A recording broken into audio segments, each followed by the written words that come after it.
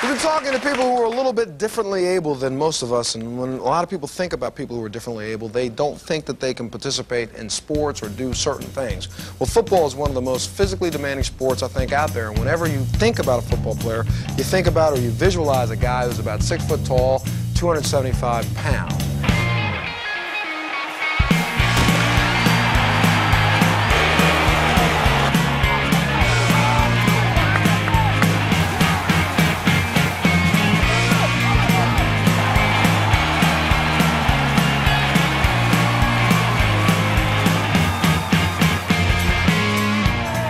Meet Dave Stevens, 23 years of age, and plays football for Augsburg College in Minnesota.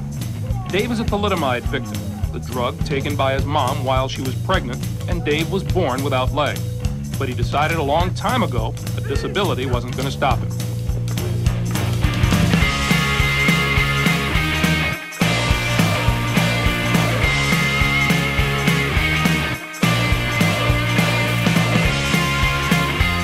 I talked to a Yankee scout, and he said, there's no really reality of you ever getting in.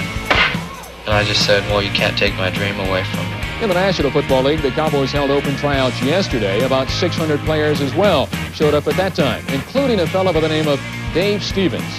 His objective was the same as every other athlete on hand yesterday at Texas Stadium, but the odds were severely stacked against him. I guess to be realistic and not put up false hopes, no chance in hell in pro football. I just hope that I can perform well enough to make myself happy and to show people that it's not just a joke or a gimmick or anything, that I'm really serious. I'm an athlete and I'm out there trying to prove that I belong now. I think I've earned it. Still, his combined times in the 40 weren't good enough to warrant a second look in the Cowboys. As usual, though, this end signifies a beginning. Dave plans to pursue a career as a television sportscaster. With his drive and determination, don't be surprised if you see him on TV very soon. Good morning, I'm Dave Stevens, and this is an Eyewitness Sports Update.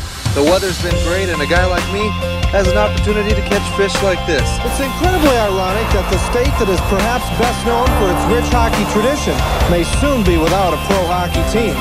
And Eric, I talked to most of the American League starters. They want to get their cuts in against this normal guy and see what that weird wind-up is all about. At the ballpark in Arlington, I'm Dave Stevens reporting for the All News Channel. Also playing for the Saints is a guy by the name of Dave Stevens. He happens to work right here at ESPN. Dave is on vacation and decided to spend his time off playing ball. For the St. Paul Saints, the second baseman, number 32, Dave Stevens.